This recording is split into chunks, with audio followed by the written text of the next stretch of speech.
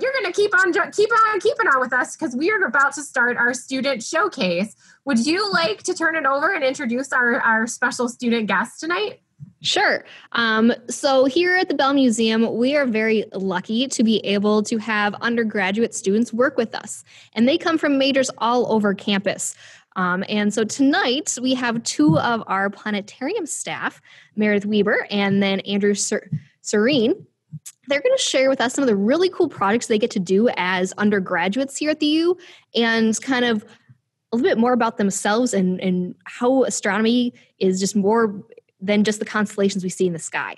So I'm actually going to go ahead and turn it over to Meredith first, and she's going to kick us off with what really cool stuff she's been working on recently. Yeah, thank you, Sarah. And thank you, Jerry. That was a great presentation. I also did not know about those smaller asterisms within different constellations. Okay, so my name is Meredith Wieber, and I am a fourth-year physics and astrophysics student here at the U of M. I also give planetarium shows at the Bell Museum, so you may have seen me there. And today I'm going to talk about my internship with NASA that I had in this past spring semester, as well as how I got there and kind of a little bit more about my journey in academia thus far. So a little bit of overview on my talk. I'll give some background, like I said, some projects I've worked on, how did I apply to NASA, and then go into my NASA project itself. So I get this question a lot. Why did I choose astrophysics? And one of the biggest things I can say is my dad is a physics teacher at my hometown high school. And so he was my physics teacher. He's also a hobbyist astronomer and part of the Minnesota Astronomical Society. So I was able to go observing with him throughout my growing up and etc. He also makes sure that every time we travel somewhere where there's an interesting astronomy destination, we make it there. So when we road trip to Disney World, we also visited the Kennedy Space Center, and we met the astronaut John Fabian. And then when we took a road trip to the West Coast, we stopped at Kidd Peak Observatory, which we actually saw in the video tonight. So I owe a lot of my interest in astronomy to my dad. So what led up to NASA? Well, various projects here at the U of M. I'll just go over them very briefly. I don't have very much time today. But my goal through undergrad is to try to find the area of astrophysics that I'm most interested in. So to do that, I'm trying a lot of different areas. In freshman year, I started off by approaching one of my professors, who was an astrophysics professor, Larry Rudnick. And I asked him if he had any projects that someone with zero experience could do. And he said, go ahead and take the Python programming class, and I have a project for you. So I ended up writing him a program in Python that could take a bunch of data and do a lot of calculations so that we could make some conclusions about the interstellar medium. The more aesthetically pleasing part of this project was I got to make these images where we superimposed the radio jets of a galaxy. So this is something a radio telescope would see in the red here, on top of the visible image. So something that we would see with our eyes with a telescope or Hubble telescope sees. So you can see in this particular image, there is a central bright region of the galaxy, and then there's these jets coming out. And we were able to make some conclusions about the interstellar medium through that. Then I've also spent some time on the University of Minnesota Small Satellite Research Lab. It's completely run by undergrads, but we do have faculty and grad student mentors who kind of guide us and review our process. So I started out working on the detector team there on our first satellite, which was Socrates. And Socrates actually launched through a NASA program this past spring in February on the ISS. So unfortunately, we never established contact with Socrates, but we're learning from that experience and building. Currently, we're funded to develop two more satellites that will be hopefully ready for launch in 2022.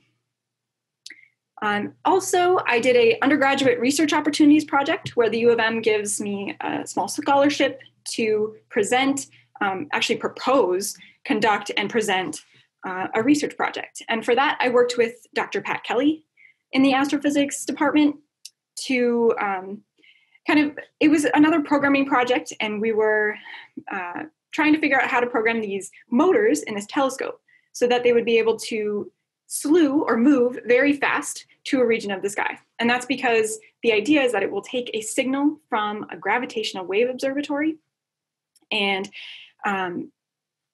point to that region of the sky where the gravitational wave event happened, and then look for an electromagnetic counterpart of that event. So that would be like if there was a neutron star merger, we could actually see with visible light the neutron star merger happen. It's just the problem of knowing where to look at the right time.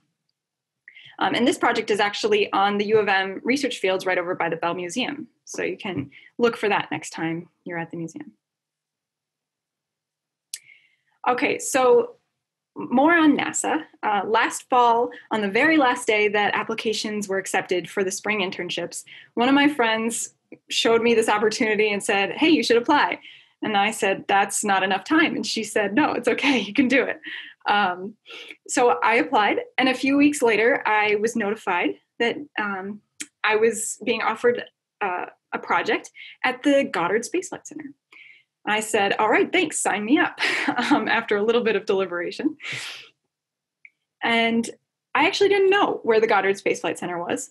So I provided this little map on my presentation here, because many of us associate NASA with Kennedy Space Center in Florida and the Jet Propulsion Laboratory in California, but there really are a lot of different locations around the US where NASA is located. And I was over here at Goddard, about 30 minutes out of DC.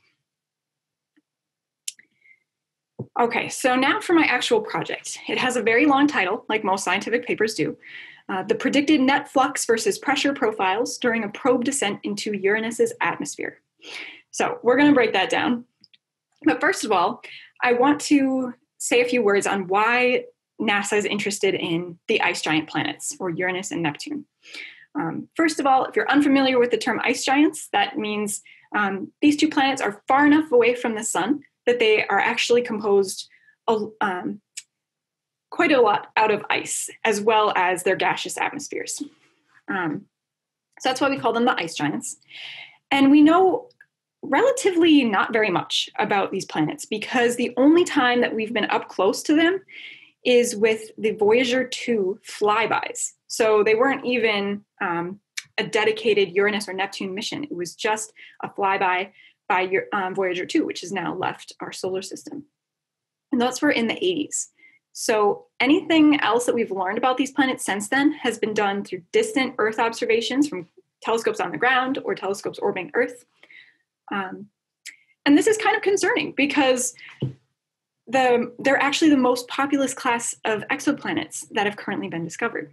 So every time a new exoplanet is discovered, we can kind of make some conclusions about how cold it is based on how far away it is from its sun or how big or small it is. And we've figured out that many of the exoplanets match the class of Uranus and Neptune. So now we know why we want to go to the ice giants, but my project in particular was working with a science team who is developing a net flux radiometer, which I'll henceforth refer to as the NFR, that will actually drop through Uranus or Neptune's atmosphere and take measurements as it goes down. Eventually, it will get crushed and melted in the intense heat and pressure at the center of a planet. But it will be sending science data back as it falls. So this cartoon here gives you an idea of what's going on. First of all, radiative transfer is the science that is happening. And that's just the subtraction of the incoming radiation from the sun. So light that we see, UV radiation that burns our skin in the summer and such like that, minus the outgoing infrared or thermal radiation coming from Uranus or Neptune themselves. And from that, and looking at areas where light is kind of absorbed or emitted by different molecules in the atmosphere, we can make some conclusions about what molecules are there in the atmosphere, how much is there, what's their, how are they flowing, why are there storms happening on Uranus or Neptune, and stuff like that. So you'll see this cartoon shows the NFR. It won't really have a parachute. I'll show you a better picture of it on the next slide. Dropping through the atmosphere, and it's slewing back and forth, looking up and down at the incoming and outgoing radiation, and taking measurements as it goes. Notably, there are 7 different spectral channels that this instrument can look at. So that just means 7 different bandwidths of light. And my project was actually to determine which wavelengths, which bandwidths of light would be the best to look at for Uranus to learn the most about what is in the atmosphere. So again, you can see the instrument here. It kind of rotates along this axis here, rotation axis, and there are 7 different channels here. So those channels will be determined by different filters. Just like telescopes, we have solar telescopes that have certain filters that prevent our eyes from being damaged by looking at the sun. Those are blocking out certain wavelengths of light. The same thing is happening here with our 7 spectral channels. So how did I make these conclusions? Well, I was using a simulation program that was developed by a collaborator with NASA who lives in the Netherlands. And what he did is took data from the radiative transfer model developed at Oxford and loaded it in here as this spectra we're seeing. And then he actually interpreted what the NFR instrument would be seeing based on the numbers that my science team had available. And I was actually able to analyze what data we'd be seeing from the NFR. And what I wanted to see was that this green line, the noise background, was much lower than the signal, these orange and blue lines. I was able to look at a bunch of different parameters to kind of make sure that we could see the most information in each direction, such as the solar elevation angle and the angle of the NFR itself. And then this green line is showing you the bandwidths that we were looking at. So the results were that I actually found out that the proposed parameters for the NFR were maybe not the best. And we increased the field of view of the instrument, so like the aperture, how much light you're letting in, to 10 degrees instead of 5 degrees. And that gave us a lot more resolution of signal, as well as increasing the integration time. So these 2 plots show the combination of more integration time and more field of view. And I know I'm coming to the end of my talk, so I'm going to skip through. I also did some work with computers and in the lab. And I'd like to take some questions. Oops, that's not what I want. Well, I have a question for you, Meredith. Yes. What was your favorite, or what was the most memorable, and memorable doesn't have to be your favorite, part of your NASA internship for you?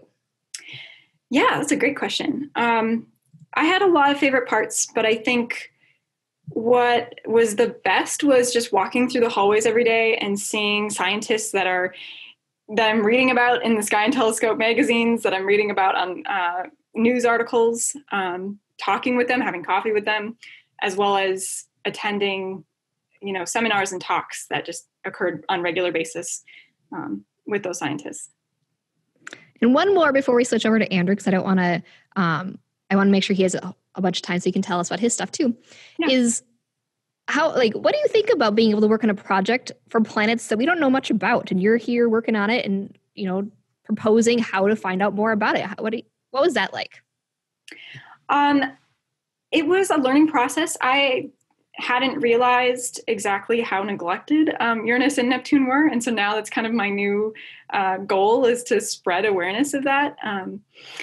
So it was really interesting because all the most information we have about it are these simulations, like I said, Oxford developed. And so it was kind of interesting to be able to be part of the process to make those simulations better. So you're part of the team that is going to make the mysteries of these planets a little less mysterious. Well, thank you for sharing your experiences with those, both projects here on campus and then your exciting NASA internship last semester. So thank you, Meredith. Yes, thank you, Sarah. So we're going to switch over to Andrew here. Andrew's working on a completely different project, but equally as exciting, I think. So I'm just going to turn it over to Andrew. Go for it. All right, my name is Andrew Serene. I'm a student of aerospace engineering here at the university. I'm also minoring in entomology, studying insects and how they work. I have a long-standing interest in both of these things. I decided when I was 5 that I wanted to be an astronaut. That was my goal, and that is still my goal now. It was never a dream, as it is for a lot of people. It's a goal, and it's something that I can reach someday. And part of that goal is Mars. I would like to reach Mars, and I think that a lot of people would like to reach Mars soon in the near future. And so when I was at the U, I got in touch with the entomology professors as I was learning about bugs, and I got in touch because I had the idea for this project. I was going to do an undergraduate research project that I got a scholarship to do, and so I wanted to do a project.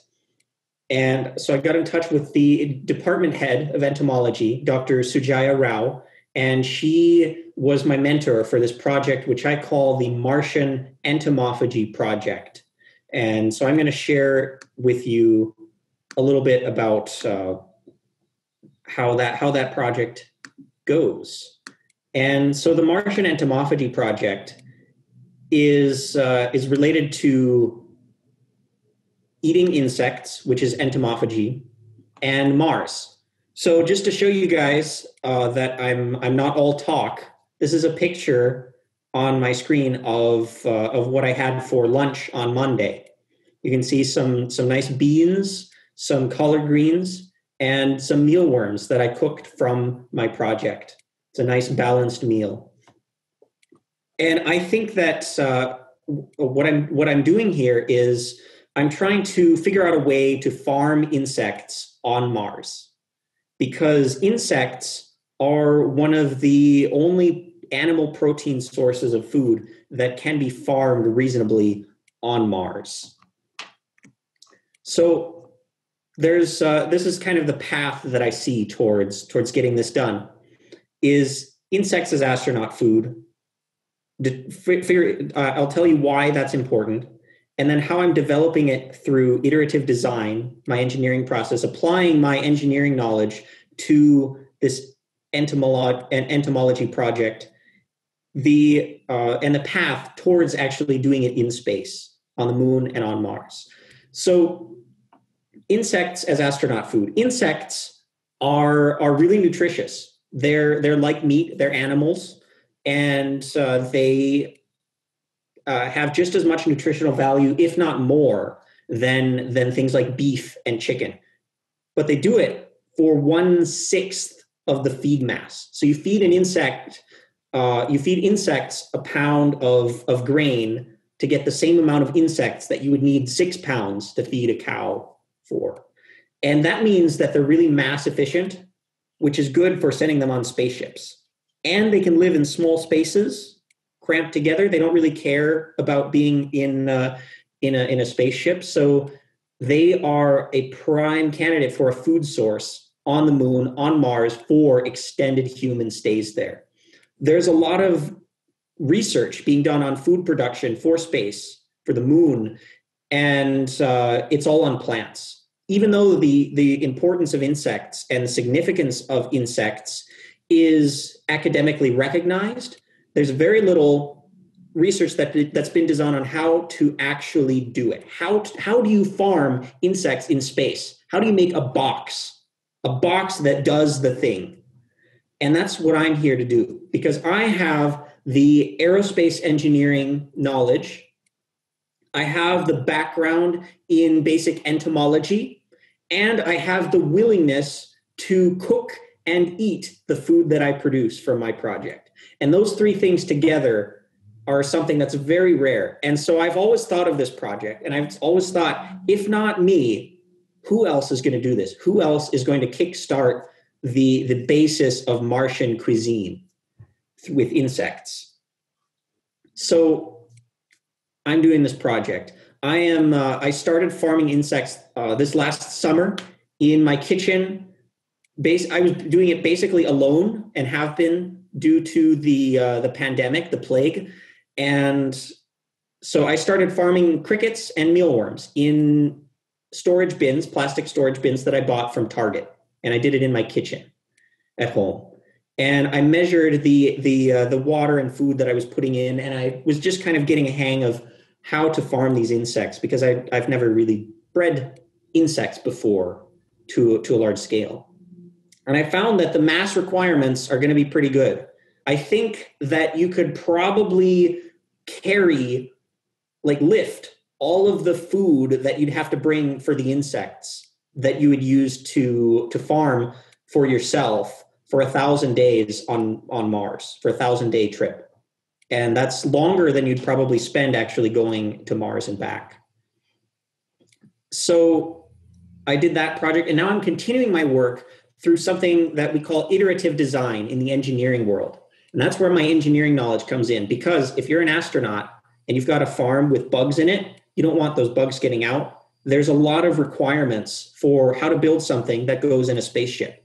And I know some of these requirements. I've been reading the NASA documents about the rules for sending something to the space station, how big it has to be, what shape, what kind of materials you can use, all those kinds of things. And I've been applying them to my design of this box, which you should be able to see in the bottom left of my screen, a 3D model of something that I'm going to laser cut and make a box out of. It's going to be an automated farm. I've got a bunch of computer components here in my apartment, and I'm going to use them to make a box that automatically feeds and waters the insects and collects data about when it does it, so that I get scientific data on the fly, and I don't have to spend as much time caring for the insects myself. And I should be able to get a lot of food out of there. Now, I started out with crickets and mealworms. I think I'd actually like to switch the crickets to cockroaches, because crickets are very territorial. They fight amongst themselves. They'll eat each other, and they're prone to parasites. So they're not easy to farm, especially in a small scale. But cockroaches are more social. They're more nutritious, and they're less prone to parasites, and they're cleaner. They really do a good job cleaning themselves. So even though it's much more of a challenge to convince people to eat cockroaches because of cultural barriers, I think it's worth the challenge. And I think that showing people, myself, eating insects, I want to normalize this, because if you can make a box that is totally sealed up, totally secure, can farm insects automatically and efficiently, if you have a box like that, that's like 18 by 22 inches, that's something you could just put in a home on Earth, and have people eating insects on Earth. And that's also really, really important. You know why? Because the way we eat meat now, the way we eat beef, cows, we farm them, it's not sustainable.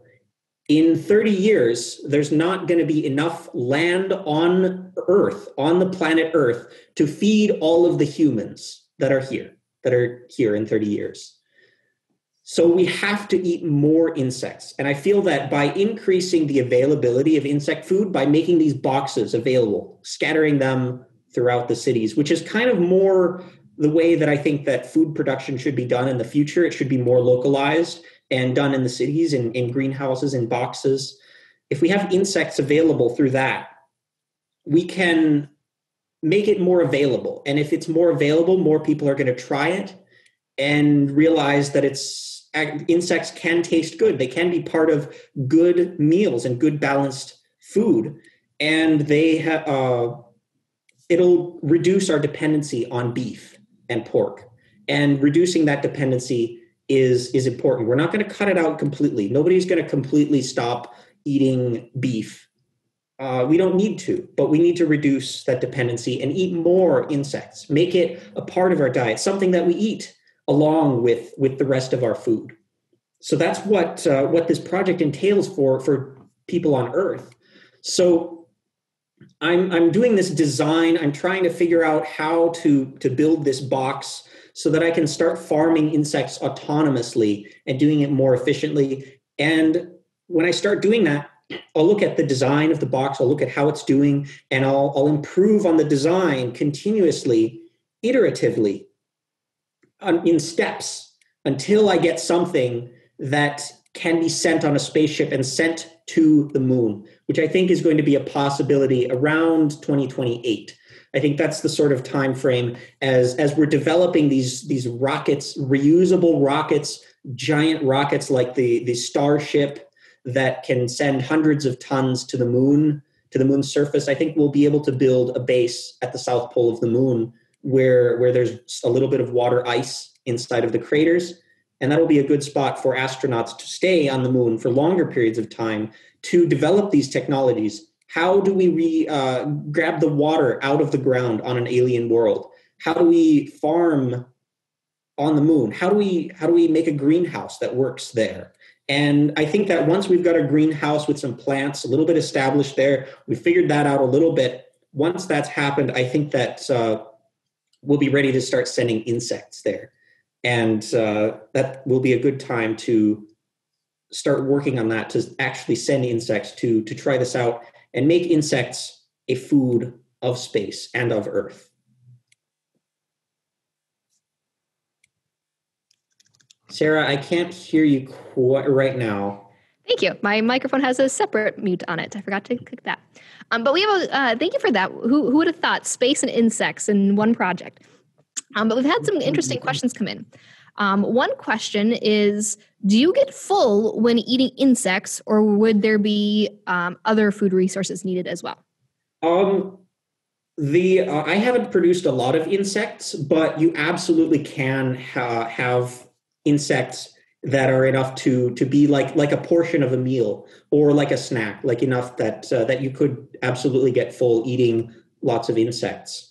But it's absolutely intended to be in combination with all the other food resources. Astronauts on Mars are going to be growing corn. They're going to be growing wheat and soy and beans and rice and tomatoes and lettuce. And all of those things are the insects add variety as well. When you're stuck on an alien planet, an alien desert planet for a year, you want to have some variety in your food. That is really important for your mental health as well. And insects are a part of that as well.